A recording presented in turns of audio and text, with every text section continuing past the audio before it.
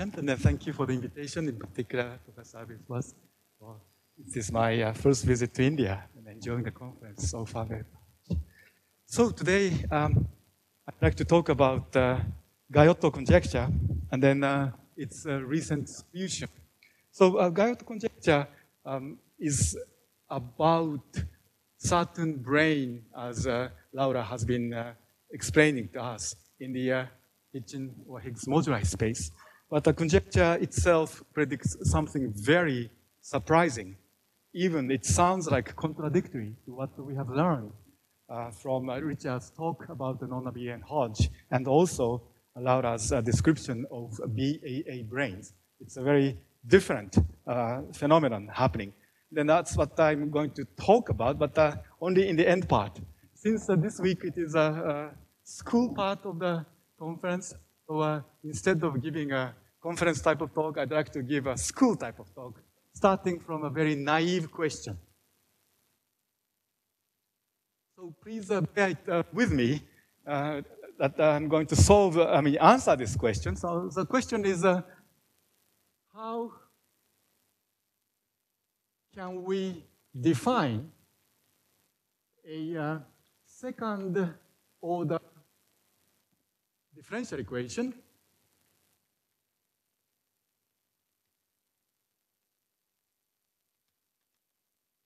on a compact Riemann surface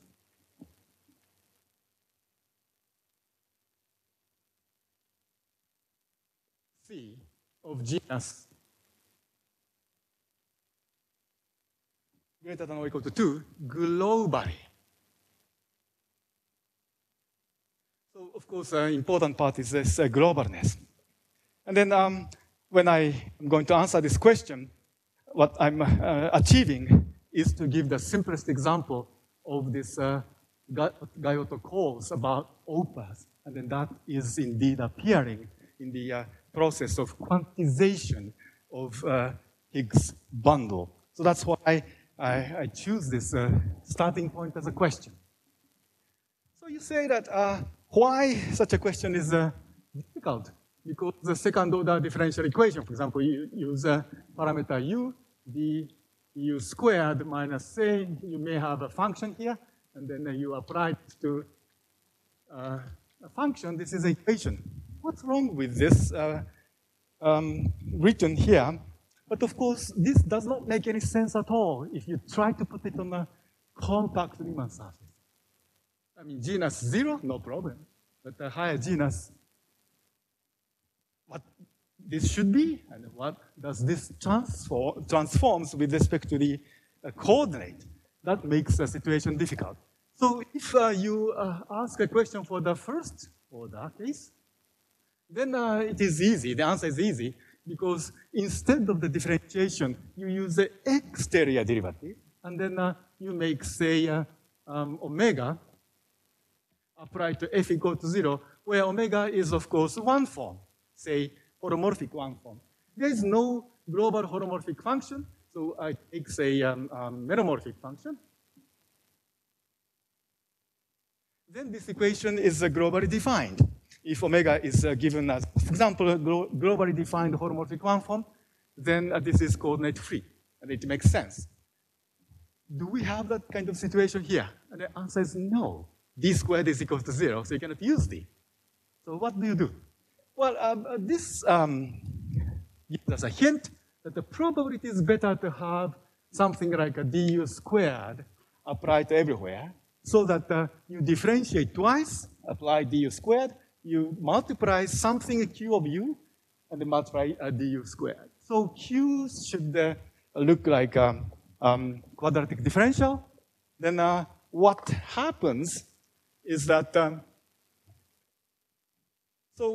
suppose you do have a coordinate change. So u is equal to u of z, z is another coordinate.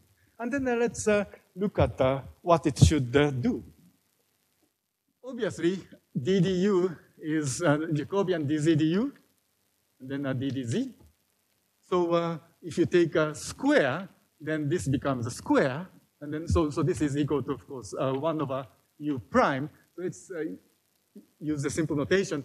du dz is just a u prime, and then the 1 over u prime, d dz, and then the quantity squared. So there, this one looks like 1 over u prime squared, d dz squared. If that's the only situation, that is great. But you have the cross term, so what you have is plus 1 over u prime, and then d dz applied to 1 over u prime, and then d dz. So this situation happens, right? Then therefore, the things become a little bit unpleasant.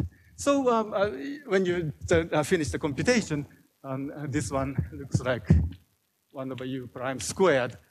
So d dz squared. And then you have this one you compute. Why don't I just skip my computation? I cannot probably do very well. So what I want to say is that this one would be minus half of u double prime, u prime, and then squared. So you just complete the square by just putting everything. Then I'd like to compensate by u double prime of u prime, prime minus 1/4 u double prime, u prime squared. So the original du square change in this form, and then you realize that, so I completed the square. Maybe it's not so easy to see this. This one is, so this part, maybe just put the 1/2, and then 1/2. So this quantity is called the Schwarzian derivative. So dz of u, or in the notation, this is often written in this way. So one thing we encounter is that this simple differentiation, second order differentiation, has a function part which is proportional to the Schwarzian derivative. And then let's just keep continuing the computation. So shifting with the function can be absorbed by the gauge transformation. So this one is 1 over u prime squared. And then you have exponential, and then since this is a minus, this is a half of log u prime, and then a dd z squared. Then you have this plus half of Schwarzian derivative, and then you have this exponential negative half log u prime. So the operator changed into this one. Then what I really don't like is this part. To eliminate what you don't want, what you can do is choose a better coordinate. So the goal is, of course, to have something coordinate independent, but differentiation requires coordinate anyway. So we choose a good coordinate for a given complex structure of this Riemann surface C. So how do you choose a good coordinate? So you have the Riemann surface. I want to introduce a coordinate system U alpha. U alpha comes with a local coordinate Z alpha. So you have this patching U alpha, U beta. And then we take the universal covering. Universal covering in this case is just an upper half plane.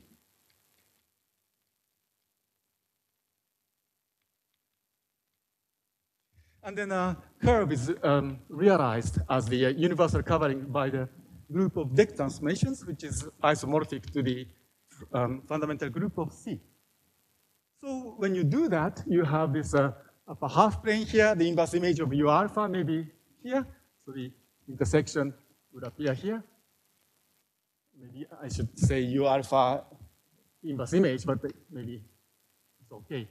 Just let me be a little sloppy here. So you have this situation. Then you realize that these two regions are actually copies of the inverse image of this intersection. Therefore, from here to here is exactly the automorphism, namely Möbius transformation. So by appealing to the uniformization, you do have a coordinate system of the given complex structure where the transition function is only the SL2 or PSL2 action. So this is A alpha beta, Z beta plus B alpha beta over C alpha beta, Z beta plus D alpha beta. So on every intersection, U alpha, U beta, you do have this very simple fractional linear transformation as a coordinate change, and then this determines the original coordinate, original complex structure. And here, I'd like to impose a condition that A alpha beta, B alpha beta, C alpha beta, D alpha beta is an element of SL2 real, which is, of course, analytic automorphism of the upper half plane. So every compact Riemann surface of genus greater than or equal to 2 has not unique, but this very simple coordinate system. And then what are we choosing in this way? So you can immediately compute that from that expression, dz alpha, because of the SL2 condition, you just differentiate. The denominator receives squared, and then numerator is simply dz beta. So this coordinate change implies this. Then what does this give us is the choice of the half canonical, or the choice of the theta characteristic automatically coming up. Yeah, incredibly, I just erased this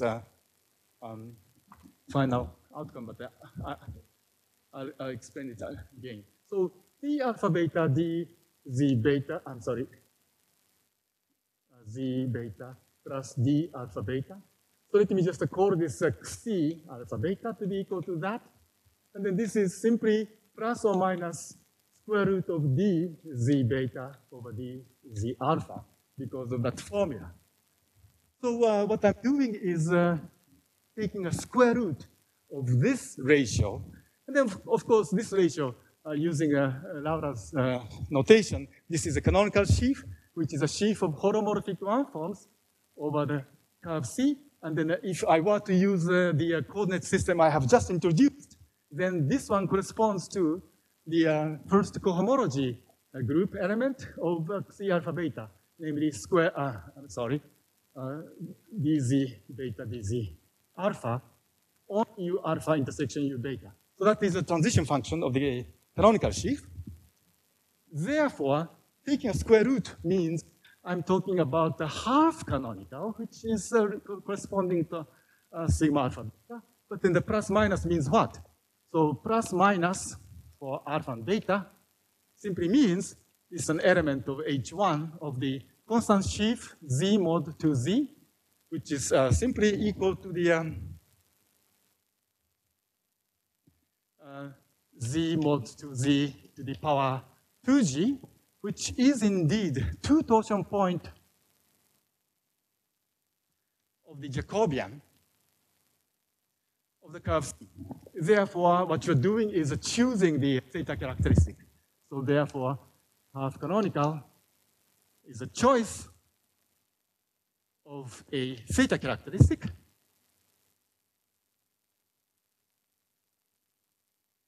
And then Michael Atiyah calls it a spin structure. So once and for all, let's choose a theta characteristic, and then which is the half canonical, so we choose it. Then by this choice, what you obtain is a local coordinate system where the transition function is a Möbius transformation. So the choice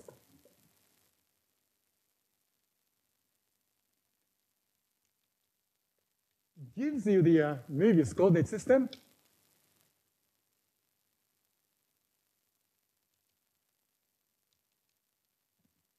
Why this is good? Using that, the Schwarzian derivative is 0. So from here, if you compute the Schwarzschild differentiation of Z alpha with respect to Z beta, this is identically 0. So you have given the globally defined second-order differential equation, namely ddz alpha square minus q alpha z alpha, where this guy, we have to determine what it should be, and then dz alpha squared applied to psi alpha z alpha equal to 0. So you change it. So this is equivalent to saying that the exponential, now I erased here, it was like 1 over, half logarithm of u prime is over there. So this is now minus logarithm c alpha beta. So u prime was just a Jacobian. C alpha beta square is a Jacobian. And there was a 1/2 before, they cancel. So this is the first thing here. And then dz beta squared, and then the ddz beta squared minus q beta z beta applied to exponential. So this was coming from the computation we have just done, logarithm c alpha beta, and then psi. So I have the same thing as a psi alpha, z alpha, and then of course this guy we would like to define as a z beta, psi beta of z beta. And then you realize that since multiplication like this in the end does not make any difference, so you do have a globally defined second order differential equation. And then the one thing we learned here is the following. So the important part is that the Schwarzschild derivative doesn't show up in this particular choice of the coordinate. For that coordinate system, I needed the choice of the half canonical. So half canonical plays a role. And then here, what I'd like to say is that if you compare these, then of course q alpha dz alpha square is equal to q beta dz beta square, which means that the q has to be the holomorphic quadratic differential, which is of course expected. Second thing is that the psi alpha is actually equal to, so of course e to the log simply means psi c alpha beta, but this is inverse because I bring it to the other side, times c psi beta, which means psi is not a global section, but it belongs to the inverse half canonical. So locally, psi is a section of the inverse half canonical. So this is what we learned. And then what we needed is one more thing. We need a uniformization coordinate to make this expression globally well defined. Okay, so that's the observation.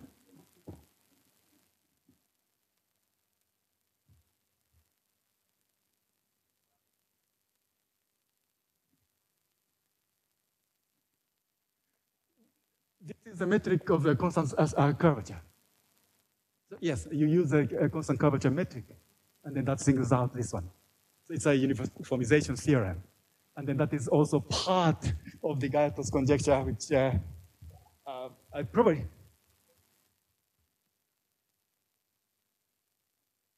automatically chosen to be the constant curvature metric. Right.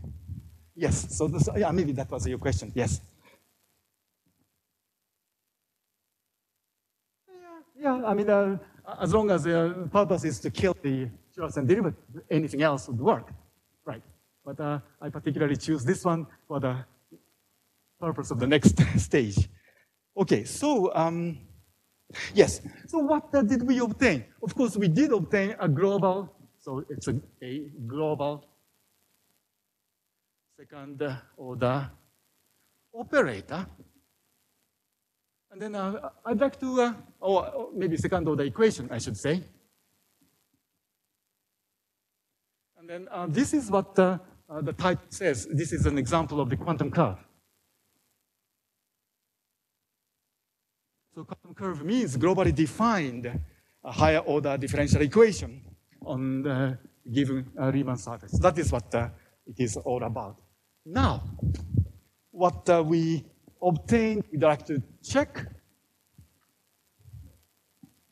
What do we have?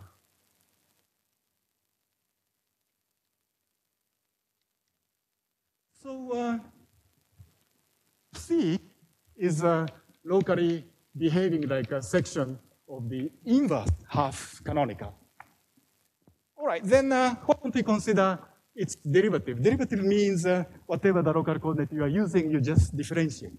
But then derivative would, of course, give you one form tensored with this guy. So derivative naturally lives on the half canonical, which is the inverse half canonical tensoring canonical. This is one form, right? So the derivative goes over there.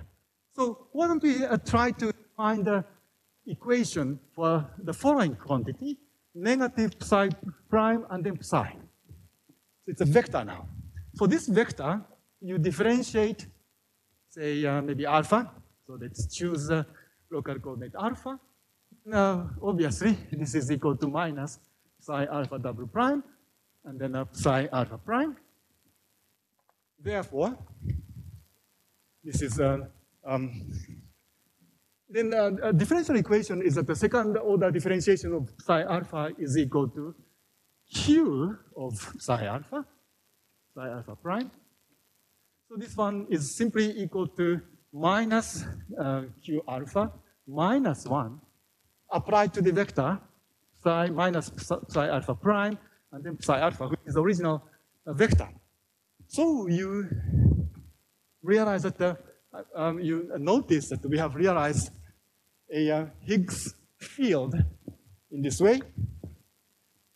But the equation we got is a ddz alpha plus Q alpha and then 1, then multiplied to minus psi alpha prime, psi alpha is equal to 0.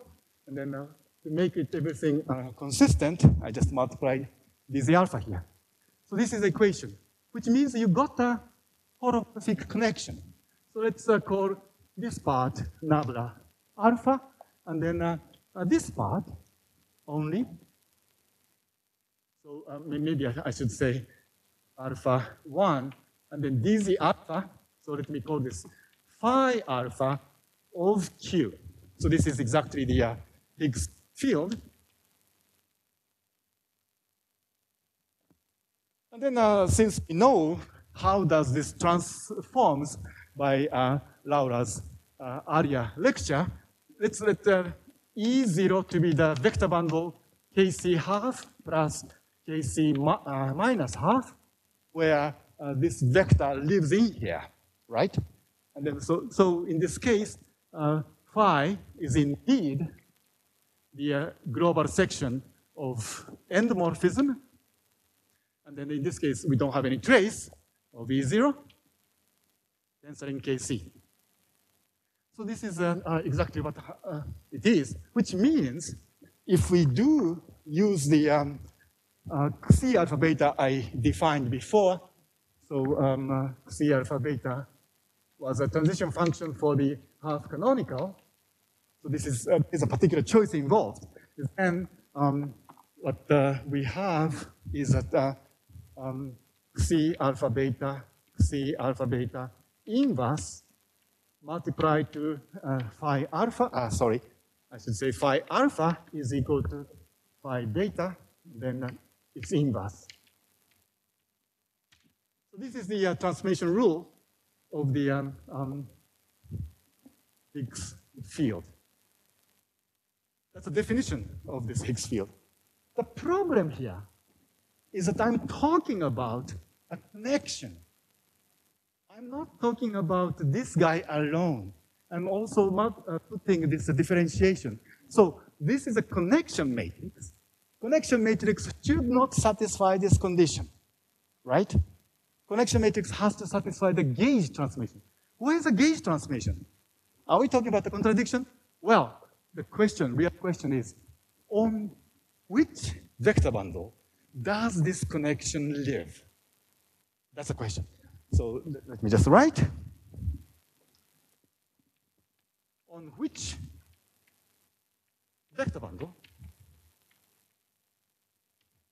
does, so nabla is a globally defined connection over the curve. So this is a correction of this guy. So this is ddz alpha plus phi alpha, dz alpha, right? So on which vector bundle does this guy live? And then the answer is, of course, it is not equal to this E0, vector bundle E0. It is something else. And then what is it?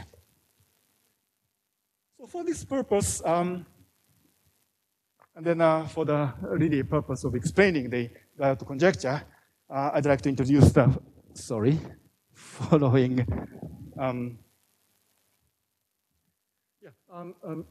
maybe a computation should be suppressed now. So let me just look at the following diagram. 0 goes to integer, goes to complex number, goes to C star, goes to 0.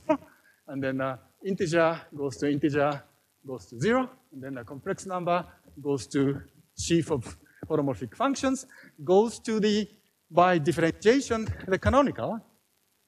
And then non-zero complex constant goes to non-vanishing holomorphic functions, but if you take a d log, you get the same canonical, and then this is isomorphism.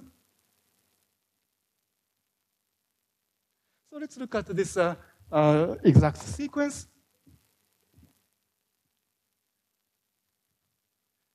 Yeah, this is what Spencer Bloch uses for defining a Bloch regulator for the second algebraic K group, which is responsible for the quantizability. And then that's why I'm recording this, because I am talking about a particular condition we need for the quantization. Something is quantizable, only something happens. But anyway, this is isomorphism, identity. Yes, identity, right. Like this is identity, right. Well, identity, isomorphism anyway. So from here, taking the long exact sequence, you have H1C complex C star, and then going to H1C OC star. And then remember, this is the isomorphism class of all line bundles. So the half canonical lives on here, and then this goes to H1 of C KC. But then H1 C KC is isomorphic to just one line, complex line. And then this one, so this is a D log cohomology version of the D log. D log gives you the H1, so this is a sheaf cohomology way of writing, is D log C alpha beta. C alpha beta is a transition function, so you consider this an element of the sheaf cohomology. But then the question is, what is it? And then chasing this exact sequences, long exact sequences coming out of here, you can actually check that this belongs to, indeed, H2 of CZ. And therefore, this includes in here, which means this is just G minus 1. It's a degree of half canonical. So what I'm talking about is that this quantity is non-zero. So this is a non-zero element in the first cohomology class. And then I would like to choose the coordinate of C, a global coordinate called H bar, the Planck constant. So the Planck constant, which is the deformation parameter, deformation quantization parameter, H bar, is indeed an element in here, but then I would like to identify H1CKC to be equal to the set of all H bar times the D log C alpha beta.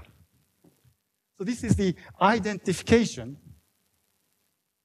of the Planck constant or deformation parameter as the sheaf cohomology group. And then I'd like to introduce one more quantity, which is that the sigma alpha beta is equal to dc alpha beta dz beta. So d log means that the c alpha beta inverse, and then you differentiate which is sigma alpha beta. This is a definition, and then the dz beta. So what the sigma alpha beta does is you feed inverse canonical. Multiply it, you spread out the inverse half canonical I should have mentioned. Input is inverse half canonical. Output is half canonical. Therefore, this actually, so let me just consider the class. This is an element of the extension of inverse half canonical to half canonical. But then, of course, this is isomorphic to, just I erased, this is a CKC, right? So, and then this sigma alpha beta corresponds to this element in the first cohomology expression. So, class sigma alpha beta is non-zero. Then this being non-zero, what I'd like to do is to define. So define the following object. Maybe I just call it F alpha beta H bar to be equal to the 2x2 matrix, C alpha beta inverse, and then I use this extension element. So this is the extension of the inverse half canonical to the half canonical. And then first thing you check is that F alpha beta H bar is a co-cycle, which means F alpha beta, F beta gamma is equal to F alpha gamma. So this definition doesn't tell you if it is a co-cycle or not, but because of this definition, it is indeed a co-cycle. Therefore, the class of F alpha beta in the sheaf cohomology level defines a unique vector bundle. So this is a rank 2 vector bundle. Now you have this concrete transition function. You have an expression of the connection on each covering. You can prove that they satisfy the gauge transformation rule, namely nabla alpha is equal to F alpha beta H bar. I'm sorry, I didn't put H bar here. So let me just define first nabla H bar to be just dz alpha plus 1 over H bar psi alpha q, phi alpha q, and then dz alpha. So let's define the connection to be like that.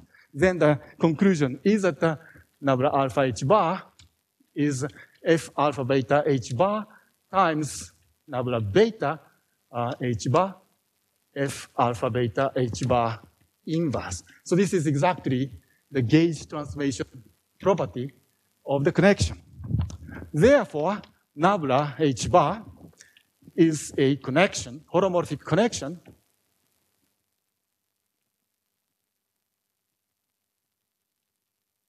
on the vector bundle EH bar.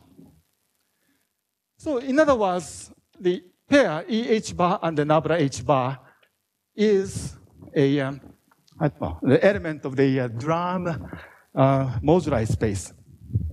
So this is in the drum moduli space for every H bar not 0. So H bar is if it is a C star element, then this is indeed the element of the drum moduli.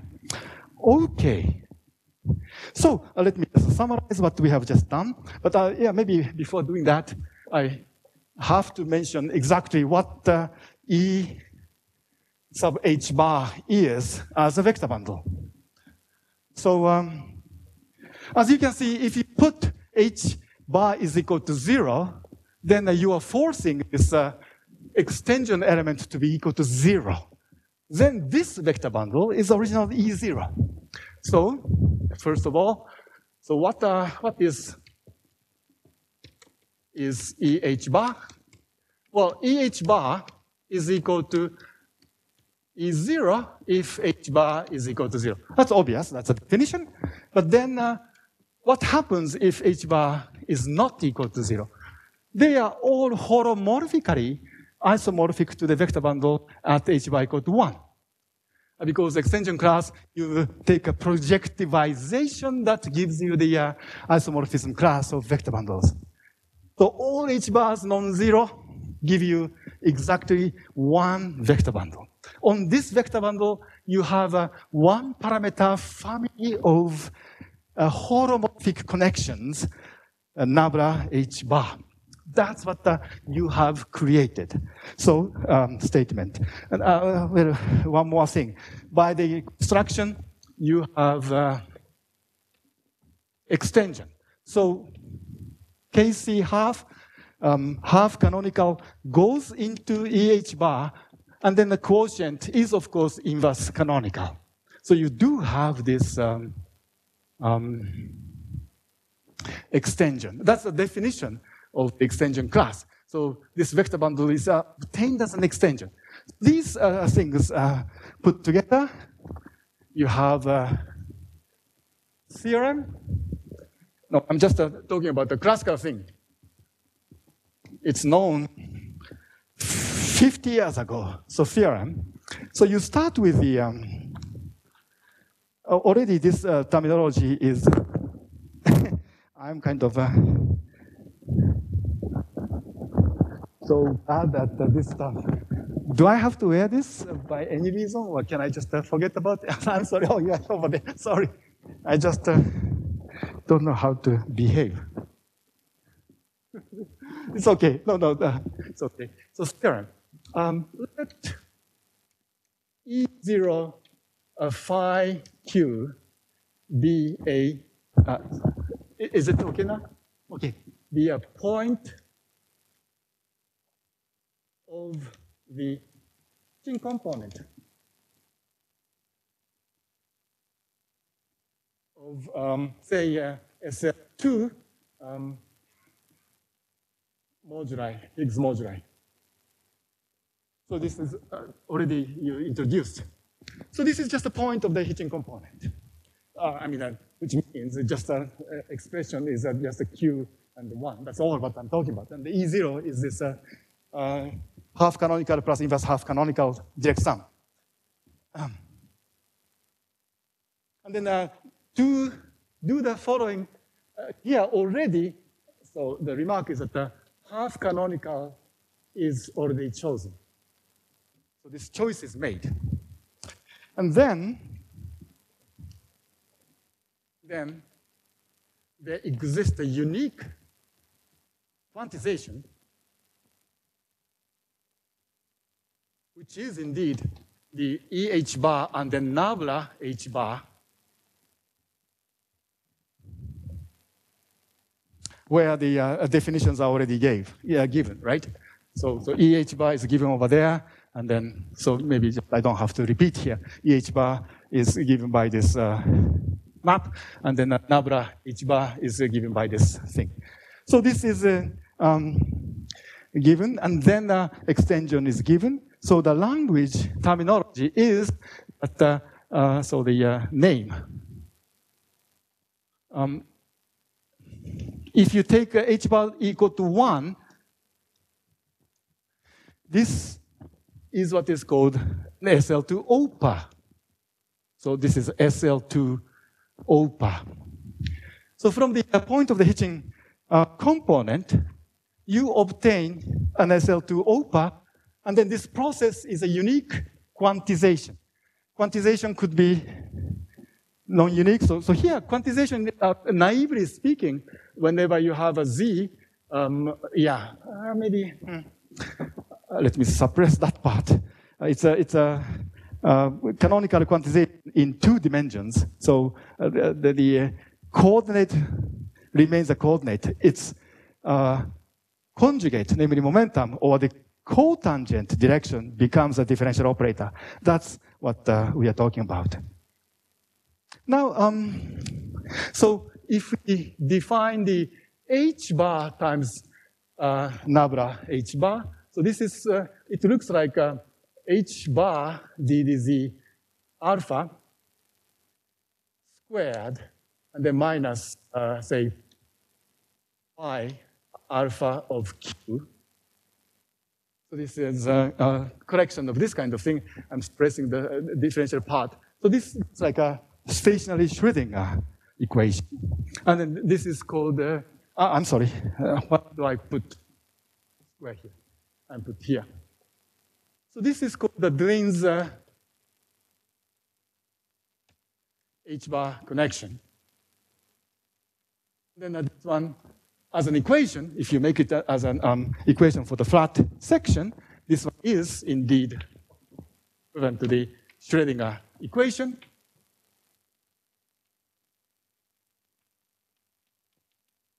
So this is what we're talking about. And then this is also globally defined. So it's equivalent to the second order differential equation.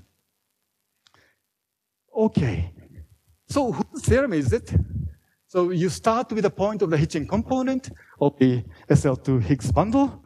And then you do have uniqueness of the quantization. And then the result is SL2 OPA. This theorem is due to Bob C. Gunning. He proved it in 1967.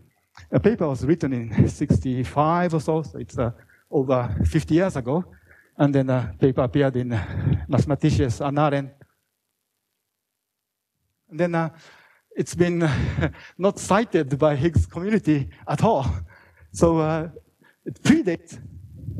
Oh, you cited the, sorry, you did. Yeah, right. And then, yeah. So everything is done in this paper. It's so amazing. But of course, the language is totally different. So that's what he did. Okay, then spending the rest of the time, I'd like to go to the Gaiotto conjecture. So this is actually the example of what the Gaiotto's conjecture tells us. And then in the description, I would have to use the choice of the half canonical and then extension and so on, but that probably would become clear. So, Gaiotto conjecture.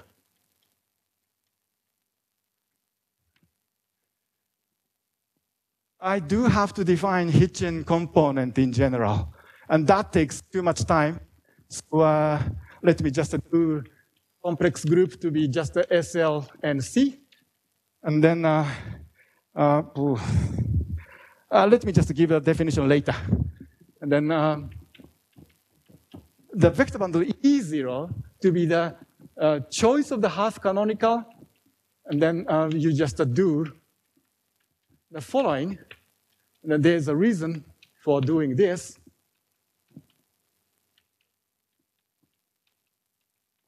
So this is a definition of E0.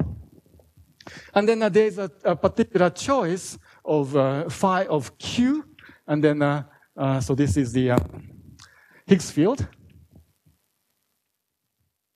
where Q is, of course, element of the Hitchin base. And then in this particular case, it's easy. It's a Dirk sum of islands from 1 to n minus 1, H0, and then C, canonical, the power I plus 1. As Laura has been explaining, she used A instead of B. So this is a Hitchin base, and then a Higgs field. I have to define how you do it by using a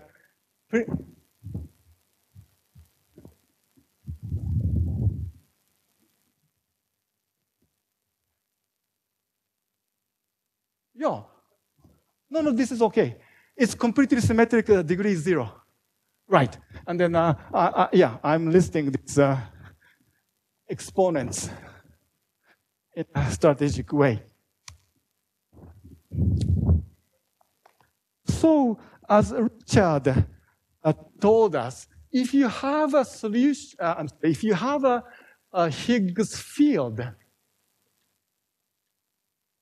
you do define the what is called the twistor line. So this gives you the following. Well, maybe I should say this corresponds to the unitary connection, differentiable phi, and then a Hermitian metric that satisfies Hitchin's equation.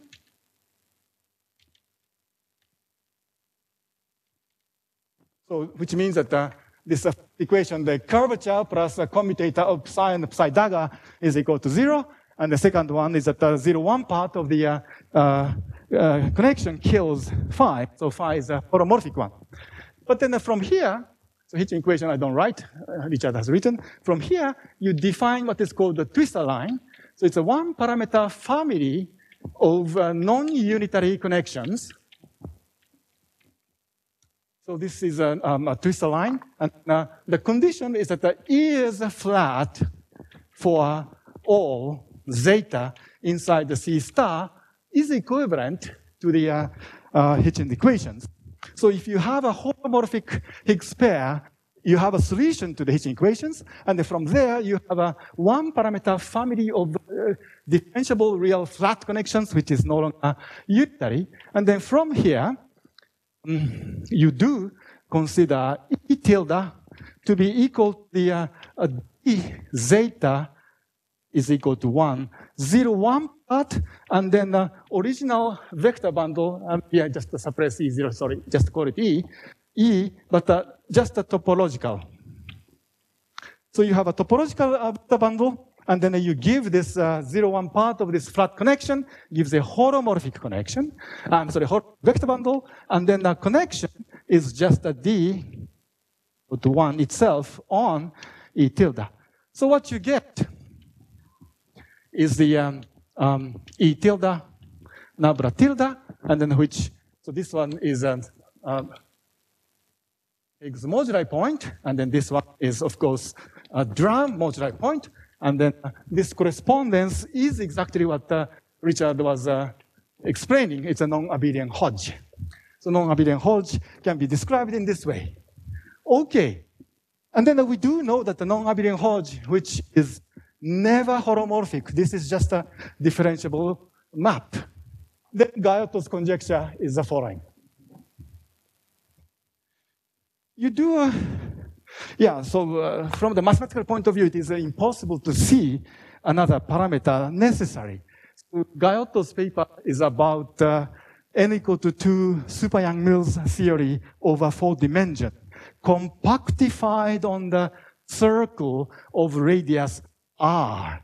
So there's another parameter, R, and then so zeta is C star variable, R is a positive real number, and then you define 1 over zeta, but R times phi, plus a unitary connection starting from originally in the Hitchin equations, and then zeta R phi dagger. You just define this. So it's purely real differentiable object, absolutely nothing involved in holomorphicity. Then the conjecture says the following.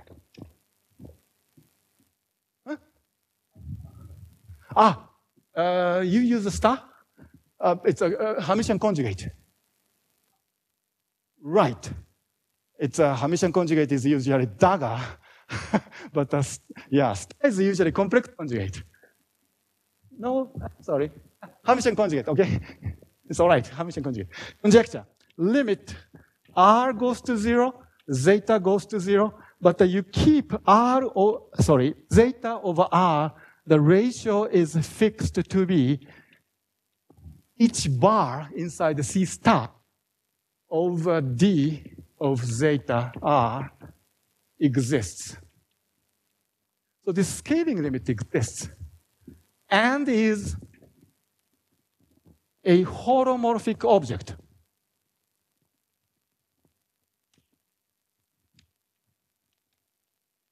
Then what is this holomorphic object?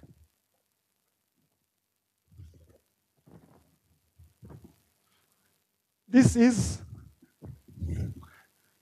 an SL and OPA, which is an SL and C OPA for every H bar is inside C star.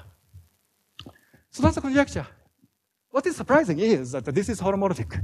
I'm not talking about the 0-1 part defining the complex structure or anything. So there is a complex vector bundle, holomorphic vector bundle, on which this limit of this real thing becomes naturally a holomorphic object. So I do need to define, this is also flat. Flat. This is flat.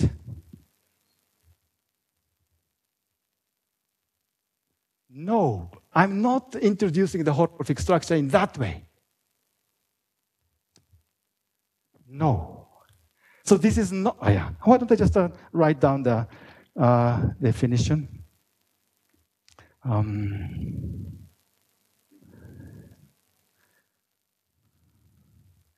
Right. So definition SL and C OPA is a pair vector bundle and then connection together with the following three conditions.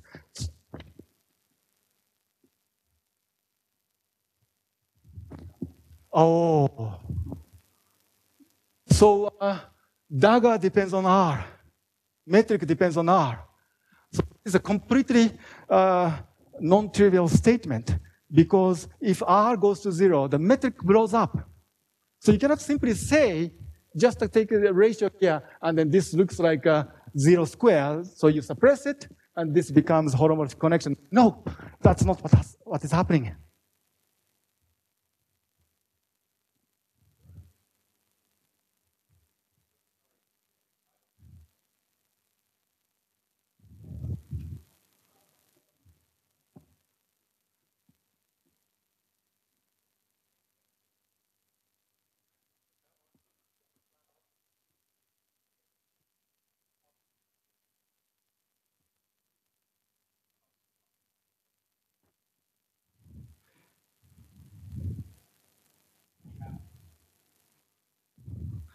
The vector bundle is different.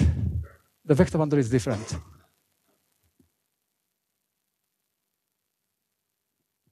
Right.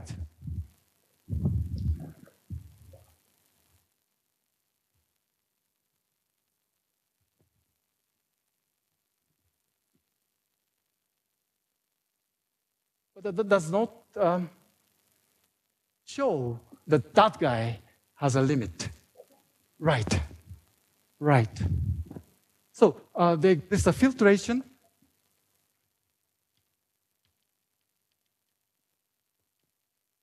So 0 is equal to Fn, goes into F minus 1, goes, so it's a decreasing. And then F0 is equal to the vector bundle itself.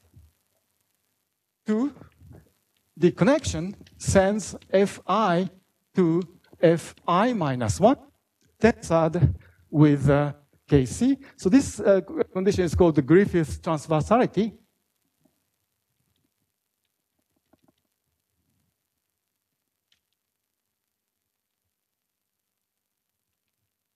And therefore, there is a variation of Hodge structure behind the scene. And then one more condition. Third, if you look at the nabla, but then apply to the,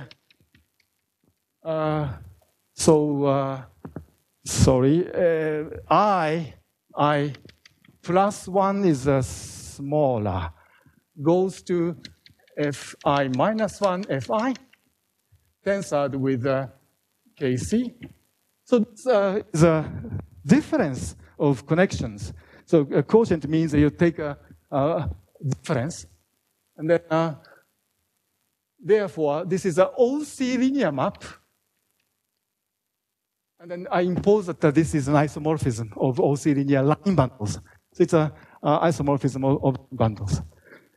When you have these conditions for the element of the drum moduli space, we call it an OPA.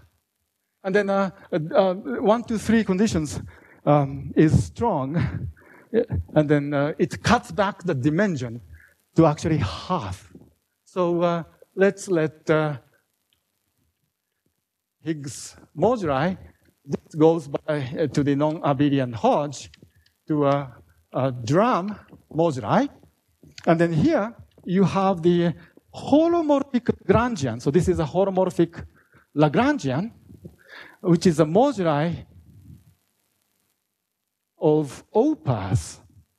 And then here, still I haven't defined the Hitchin component, but the Hitchin component is again the holomorphic Lagrangian, which is a BAA brane, according to Laura's definition. What I'm talking about is that there is a way of constructing this guy from here. This is a quantization. It's a unique procedure, and then that is actually holomorphic mapping from LH to LO. And then the point is, of course, this commutative diagram does not commute. I'm not talking about a non-abelian Hodge. So it's a different thing. Yeah, so first I was learning about BAA brane. So this is not, I mean, you go here, you do still have a B brane. Okay, but I'm not identifying this and that by non-abelian Hodge, therefore it's not a contradiction. Okay, so there is a map from, so what I'm talking about is probably, for the sake of the time, let me just skip the detail of the definition of the Higgs Hitchin component. Many of you already know in general, but it takes too much time because we have to use principal SL2, which constant introduced to understand the topology of arbitrary complex semi-simple Lie group. It's a Poincare polynomial has an exponent, and then the constant wanted to define this notion of exponent using purely representation theoretic way. He discovered it. That's a discovery of a unique SL2 subalgebra in the algebra of any semi-simple complex Lie group. And then we have to use that. And that's a source of the quantizability. But what I'm talking about is, let me just phrase it in a kind of picture here. So this is the Higgs moduli space. And then since I'm talking about the half dimension, I have to use just a line, but line doesn't give me enough space. So let me just have this. So this is the Hitchin section or Hitchin component, which is half dimension. And then on here, you have rays. And then what I need to do, yeah, I do have to probably use SL2. So without the definition, let me say SL2 embeds into any complex simple Lie algebra. In our case, this is only SL and C.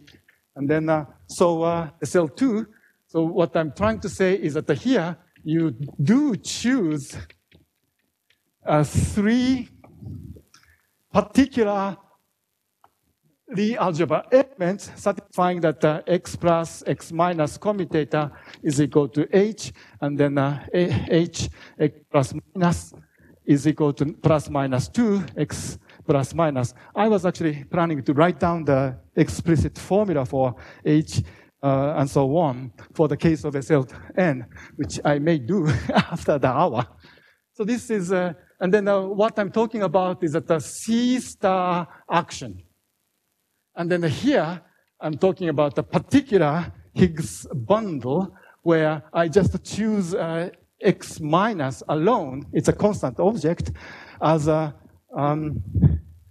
Higgs field. So this guy, indeed, sits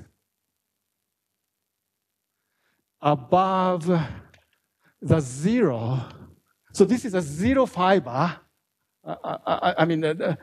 The zero fiber hits Hitchin component only one point. There's no here. So this one stick here and then goes out. So this is only one point in the intersection of the Hitchin component and the zero fiber.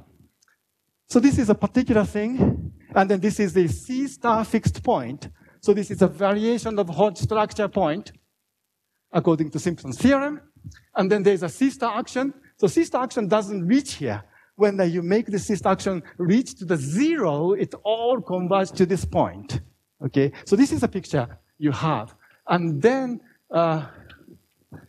on the other side, what you have is a drum moduli, and then you have the moduli of OPAs, and then there is a corresponding point here. Corresponding point has a name, so this is, I even didn't define the vector bundle, I'm sorry. And then, time's over. It says time's over. So this is called the uniformization OPA. And then you do have A. And then these rays are parameterized by H bar. And then how you get to this point? So the point here looks like E H bar and then nabla H bar. And then H bar goes to infinity, gets here. So here, C star action, when you extend to zero, gets to this C star fixed point. Here, H bar goes to infinity, goes to this uniformization, OPA, and then each line corresponds to each line, line-wise, not point-wise. So this C star actually acts on the inverse to H bar. But this is a picture, and then the Gaiotto conjecture is solved. So final thing I have to do is to state the theorem.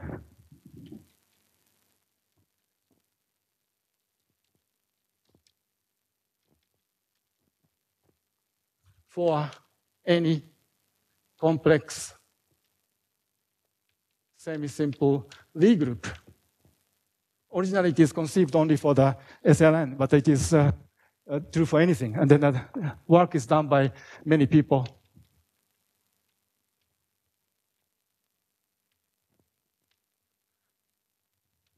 So Laura Fredrickson, you will know already her, you will be hearing her a lot from now on. So she's a driving force of this paper. And then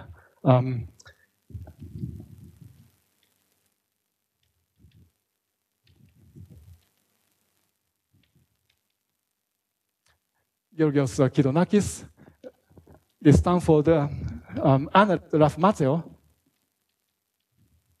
and then myself, and then Andy Naitsky, the physicist.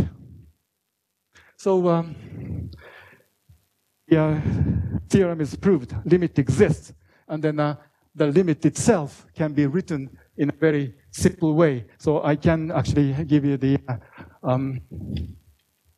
transition function. This is exponential of h log xi alpha beta. Here, I do have to use xi alpha beta exponential h bar d log xi alpha beta x plus.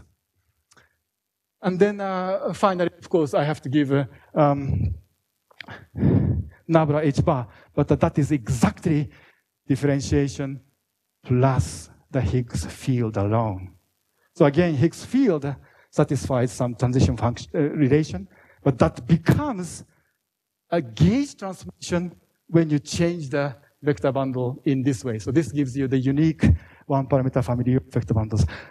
Thank you very much, and sorry for the overtime. I stop here.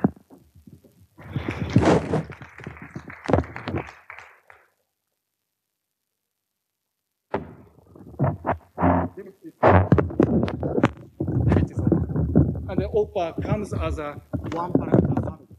And H bar is included in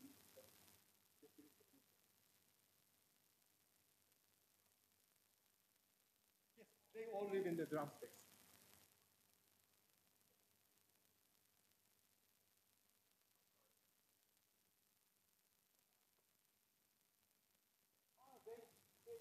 unstable on the ground, yes.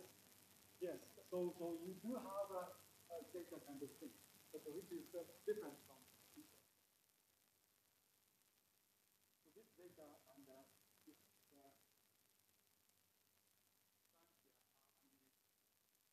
because you do have to change these also to 0, and then do feedback. So Gaiotto says that each bar determines the different complex structure on the Hitchin moduli. Hitchin moduli is a differentiable manifold. But then you change the complex structure. There is a P1 word complex structure. But as soon as you change from 0 to somewhere, all complex structures are changed. So I'm just superimposing everything to the P1.